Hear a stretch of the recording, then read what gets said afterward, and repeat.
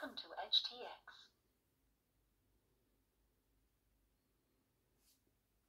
So everybody's talking now about the new RadioMaster Pocket Radio, but not as much about this new Jumper T20 radio, which I think is quite a worthy contender, or even better in some cases than the RadioMaster Boxer, which I have reviewed in a previous video. Compared with the RadioMaster Boxer, I think this has much better ergonomics, sits way better in the hand, and will have a much higher chance of replacing my daily driver Zorro by the end of this video. In the box it comes with an EdgeTX manual, neck strap, USB-C charging cable, a set of stickers which you have to stick onto 6 illuminated programmable switches here, and a battery holder that doesn't hold the usual 18650s.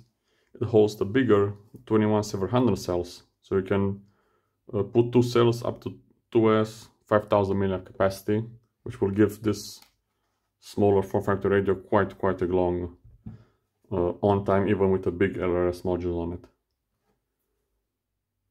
Ergonomics is clearly better than the Boxer, as you can easily hold it in one hand and reach all of the switches.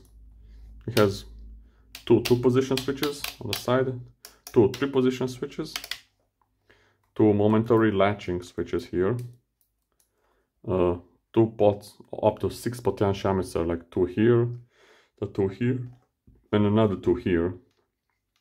I don't know why you need that many analog potentiometers, but you have them. Dual trim switches. All this, each one of this has a 4-direction trim. So we can. These are the main trim switches. These are for other pots or other usage if you want to set them. Has a nice metal clickable roller wheel. It's a nice feature. Crisp OLED display, which is also nice fast response. And comes with EdgeTX out of the box. It comes with 2 types of gimbals. These Hall effect gimbals, which feel quite sturdy. I don't think you need to replace them with the AG01 type gimbals, which do fit. You only need to change the connector. Internally, it has a ELRS module for 2.4 GHz or 900 MHz, both 1 watt modules. So you can only get it with ELRS, no other options.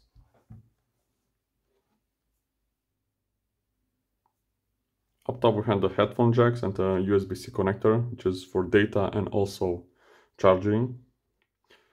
One nice thing about charging it, these 6 illuminated switches will illuminate gradually, and when all of them 6 are lit, that means the battery is nicely full, so you can have a nice indication of the charge state.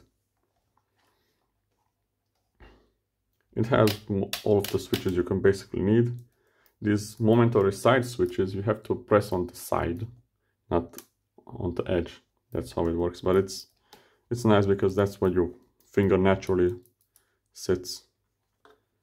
On the back you have a nice metal handle next to the big heatsink.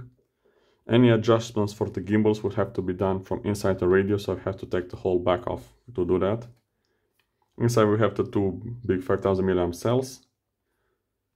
Underneath this rubber seal here, you'll have an XT30 used for external power to an external RF module, and a port that goes to the nano RF modules here if you want to add an external one. The grips are nice rubbery, so it's quite ergonomic in the hand. The plastic is a nice dark bluish tint. It's a lot darker than it shows on camera.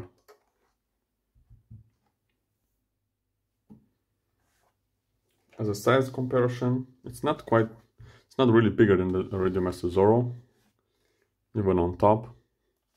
It's clearly heavier, as this has a 4 times bigger battery than you can possibly fit in a Zorro without putting an external one. So it does feel quite a bit heavy in the hand, but not really that heavy. I will definitely use a neck strap on this.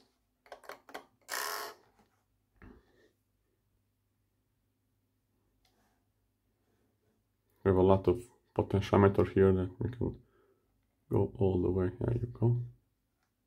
Really nice crisp OLED screen. Now, compared to its bigger brother, it's clearly a lot smaller and way more easy to hold. It has exactly the same gimbals, but compared to the Zorro, it's really similar.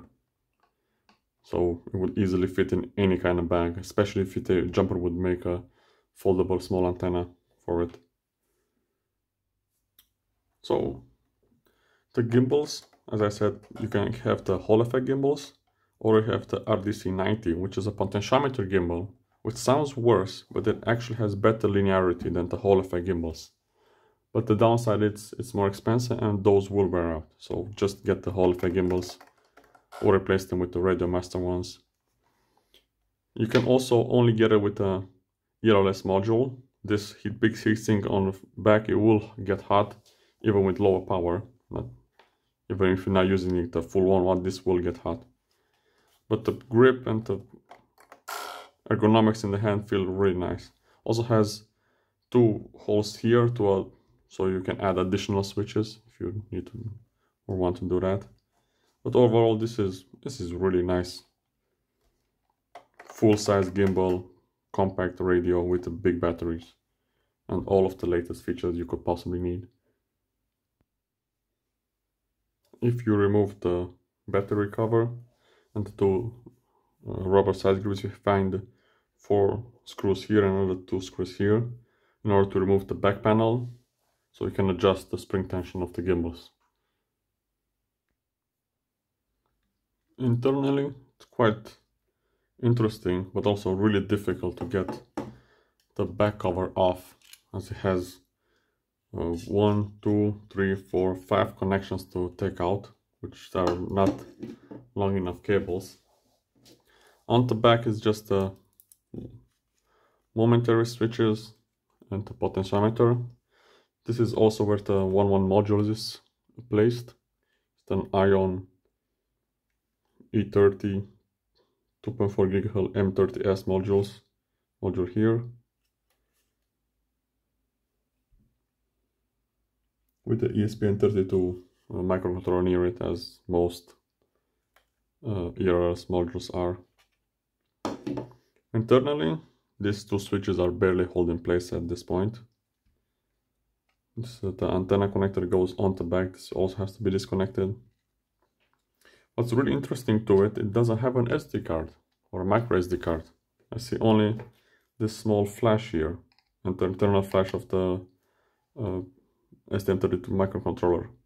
So that's quite a big difference from any other EdgeTX or OpenTX radio. Other than that, it has 1 small ribbon cable for the connectors, for the buttons, the metal scroll wheel, battery cell. The gimbals are basically the jumper T18 gimbals. They're quite sturdy, quite fine. Up top we have the external RF module power and the charging infrastructure to charge the 2 cells inside.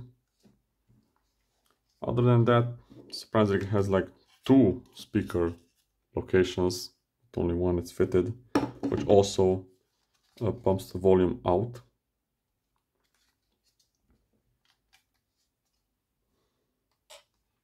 Other than that, basic switches, all with wire, so it's easily replaceable. Just the ergonomics to getting all of this off, it's quite hard. Yeah, all the battery connector is here, it's on the side, so it's quite difficult to get the battery holder inside. Nothing really to tell here, it looks quite good. Quite well made. I did find a couple of solder points that did needed cleaning. They do look a bit loose. Other than that, everything worked, so that's a very good sign. Nice small scroll wheel. This can be easily replaceable with like an external antenna or even inside here. It does come off. Maybe you can put like a nice foldable T-shaped antenna there. The RF module, it's like I think it's glued onto the back radiator. There's no fan to cool this, so this back radiator will get hot. It being outside, you should have good enough fresh air to hold that. 1 watt power.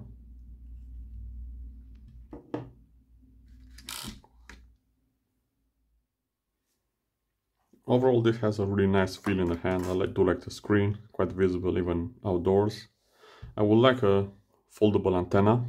That would be a nice upgrade if Jumper will ever release, I'll just buy one. Also, the external RF module adapter, does not come with a radio, so you have to buy one. I know Jumper also makes a 4-in-1 module, which is also metal and very thin, that you can easily attach here. And this definitely has a higher chance of replacing my daily driver Zorro, as the Boxer didn't really have the ergonomics that I wanted, especially with the top arm switches that it had.